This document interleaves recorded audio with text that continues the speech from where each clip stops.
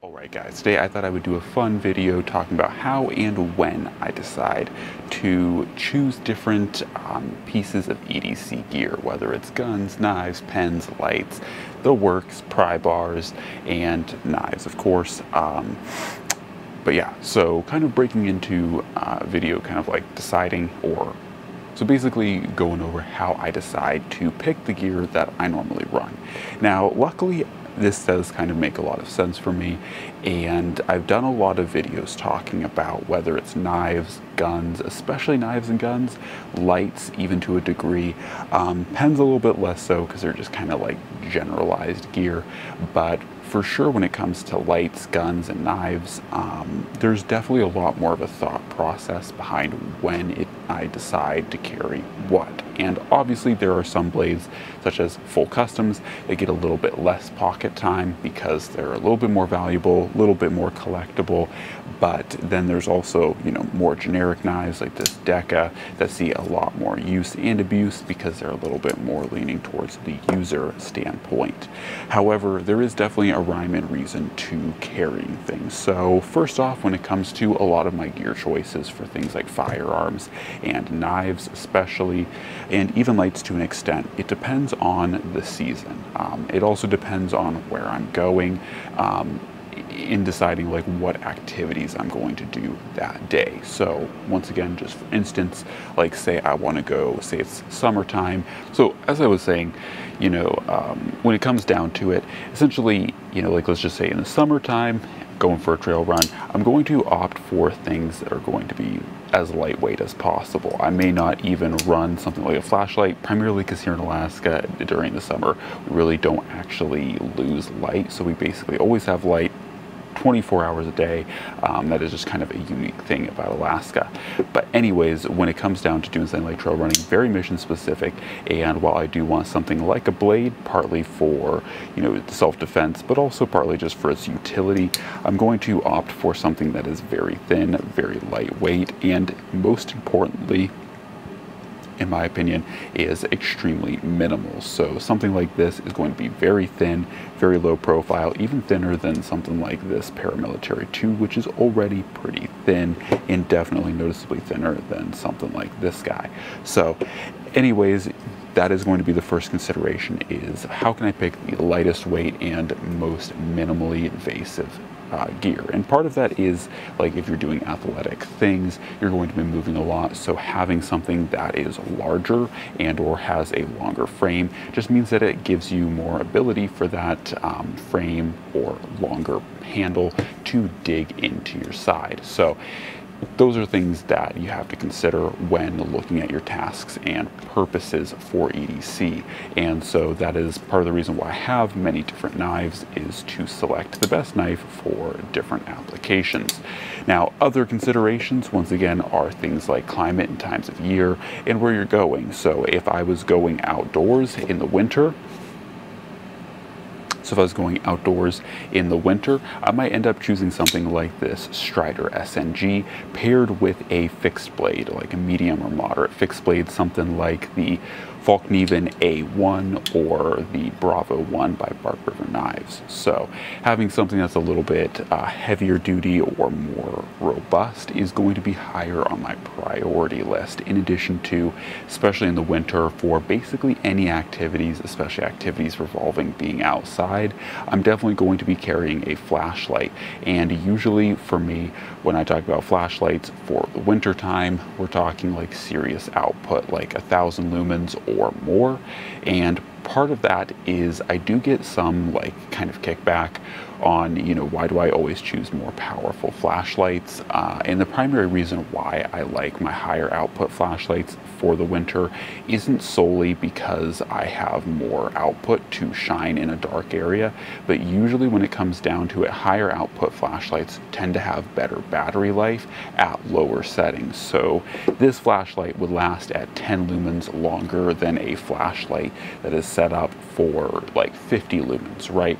So that is why I like my higher output flashlights, not solely because I have that flex to a larger or higher output in lumens, but also too at lower outputs you get greater or usually extended battery life. So that is another reason why I really like my high output flashlights, and I feel like that doesn't get enough credit. So a lot of people end up saying, you know, like, oh, you don't need 1,000 or 1,500 lumens, and it is true for most applications you don't, but don't mistake that you might be missing out on some really good utility by going with a higher output flashlight. So that's another necessity for me.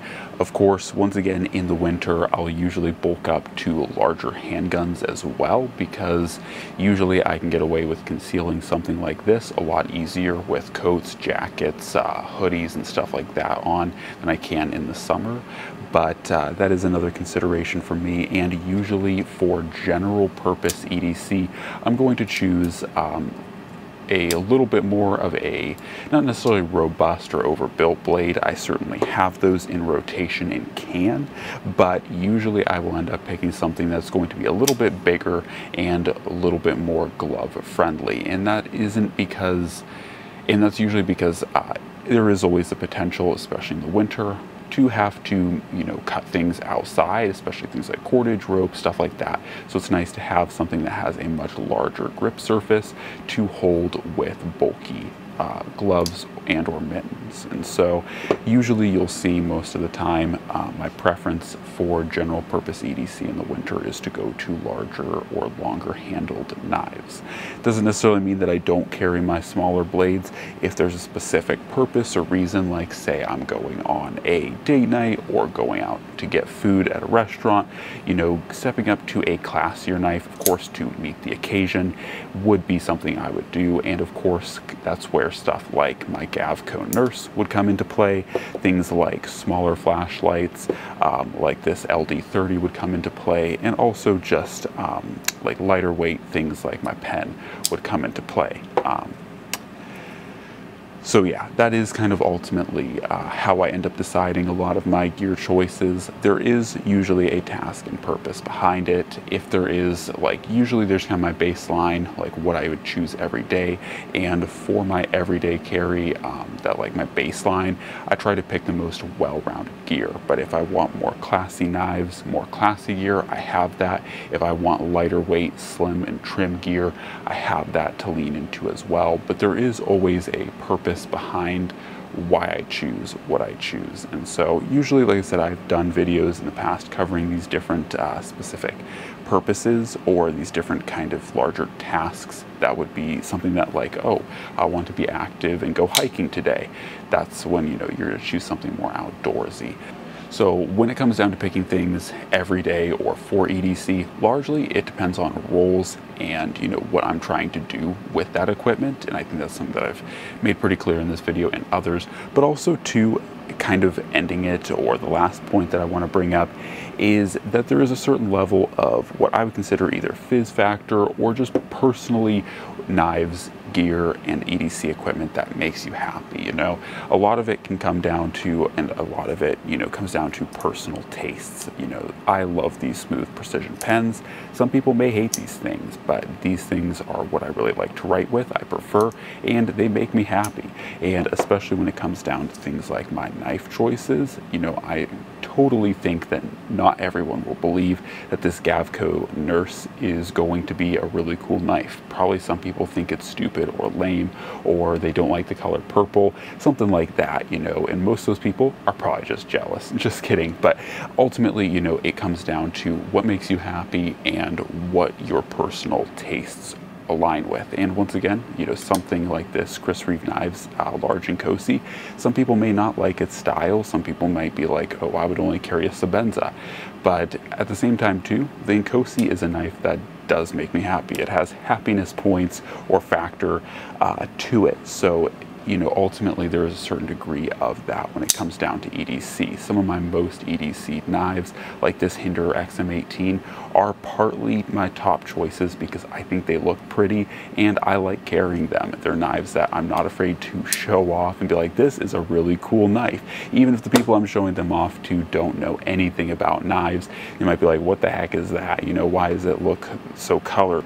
Why would you spend $400, $500, $1,000 on a knife? You know, why would you spend so much on these different blades? But you know, at the end of the day, like I said, it really is a passion hobby for me that does make me happy. So that is a driving force as well to my gear selection of what I'm going to carry each and every day. Doesn't make me happy, doesn't make me excited to use it.